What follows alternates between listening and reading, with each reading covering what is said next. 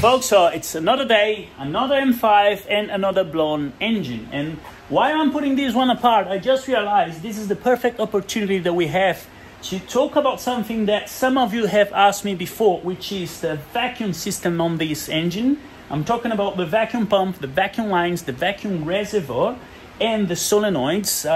There were a few people messaging me and emailing me before because it's very easy to get lost when you are either replacing or you're servicing these hoses. They do perish over time, so it's not uncommon to see you having boost related issues because the hoses are cracked or they perished, especially on the early versions of the S63, which is the X5 M, X6M.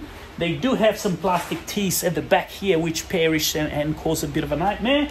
Now, one thing that is very important, I'm talking about S63 and S63TU on the newer engines such as the M5, the F10 M5.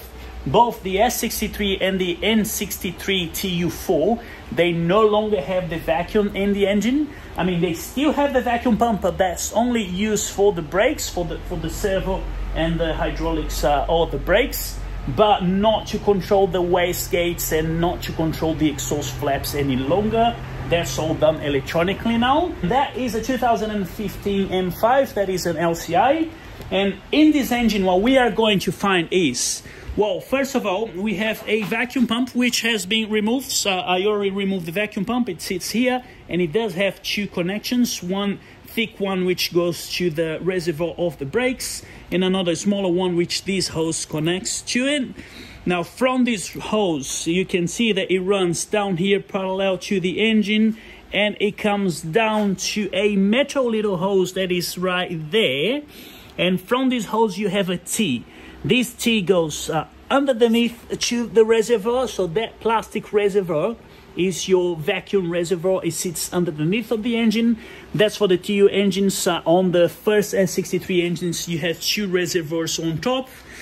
Not the case for this one. From the reservoir, again, you have one little hose here that goes up and is run this side. And this connects to your strut over there. So that's the left-hand side. I'll show you. It comes to this nipple right here somewhere. Oh, here, there you go. It comes here. That is what controls the flap of the exhaust. When you press the button on your center console, it opens up the vacuum lines and it retracts the flaps for the exhaust. That's when you have a noisier exhaust or a better sound, let's put it that way. But what we're most concerned about is not there. It is these couple of hoses and these two solenoids right here. What they do is they control the flow of vacuum to the wastegates and the wastegates actuators. And because we have two turbos, these one control the bank 1 and these one control the bank 2, as you might already know. And they do have two different connections. So what we have here, if you look on the solenoids, the best way to actually remember is you have one on the right side and one on the left side. So all that you need to do is remember the solenoid on the right hand side controls bank 1, which is cylinder 1 to 4, and the solenoid on the left controls bank number 2, which is cylinder 5 to 8. Now, this is where the vacuum comes from the little canister or the little reservoir on the bottom. It has a T. This plastic T normally perishes, so it's very common to find them cracked or leaking some vacuum. From here, it separates, goes to the front of the solenoid or to the back of these solenoids. And from here, you have another little hose, and this is where the solenoid open and close the flow of vacuum. And this one goes to the actuator of bank number 2, which is that guy. And this one, which is, by the way, really perished. See how cracky and dry that is? This was supposed to be rubber. So we are going to be replacing this one. So this is for bank 1. So whenever you're putting these apart, just remember to put the new ones in. These are very inexpensive. You can buy these from the hardware store or the local car or enthusiast store, whatever it is. Here in Australia, I did buy a bunch of these. I pay, I think, $25 for a meter of hose, and I replaced all of the hoses on the X5M. I think it was just over a meter.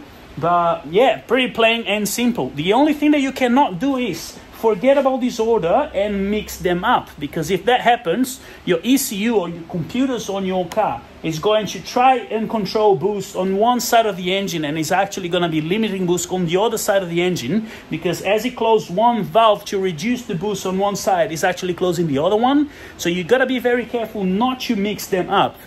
Other than that, happy days and good to go. So this engine is being rebuilt. It's going to be back on the road hopefully in the next few weeks. So thank you very much for watching. I hope that video helps you. And if you like the S63 and N63 contents, make sure you subscribe to the channel. And the NL35, we have a bunch of videos on those cars. Thank you very much, and I'll see you guys next time.